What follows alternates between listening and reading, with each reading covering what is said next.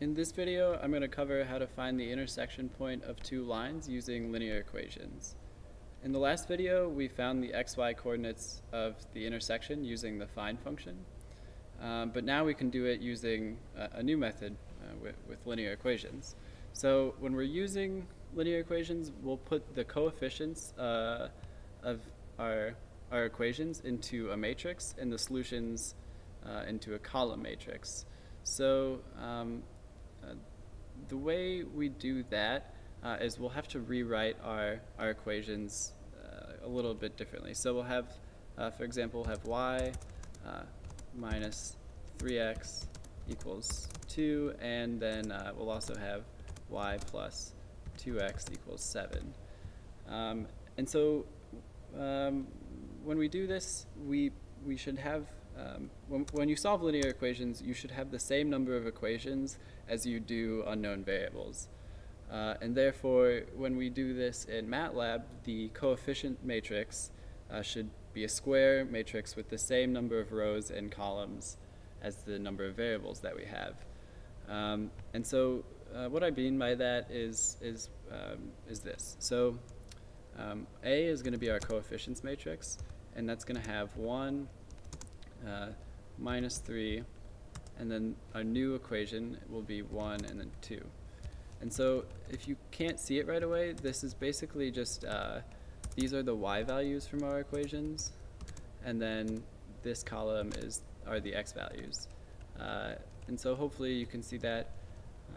And then, so that's going to be our coefficients matrix, and then the next one is going to hold our solutions. So that will be 2 and 7. And you could also write this, instead of like this, you could have that just be 7 there, but I just did it to emphasize that it is a column matrix holding our solutions. So I guess I'll just keep it this way for now. But now we can solve it to find where the intersection occurs. So essentially just where these two lines are equal. The next step can be thought of mathematically as doing matrix division of A into B. That's really similar to taking the inverse of A and multiplying it by the matrix B, although the Matlab documentation says that's not quite how the algorithm works. So the way that we do this is using this operator that looks like this.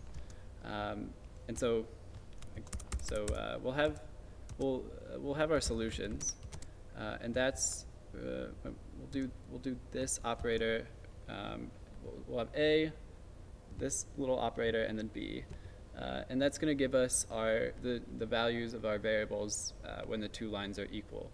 So if I run this, you can see that we get two solutions, and this first value is going to correspond to our y because it was the first column in our coefficients matrix, and the second value will correspond to the x because it was our second value. So if I wanted to extract that, I could say y equals solutions 1 and x is equal to solutions 2.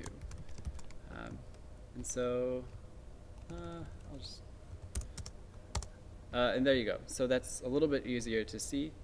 And I mean, those are the basics of how you do linear equations. It doesn't have to be, you don't have to use it to find the intersection of two lines. You can use it for a lot of things, actually.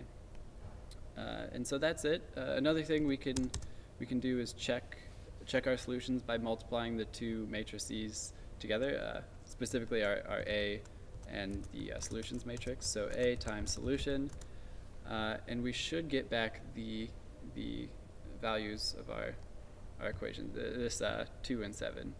So, solutions, and there we go. So we get them back.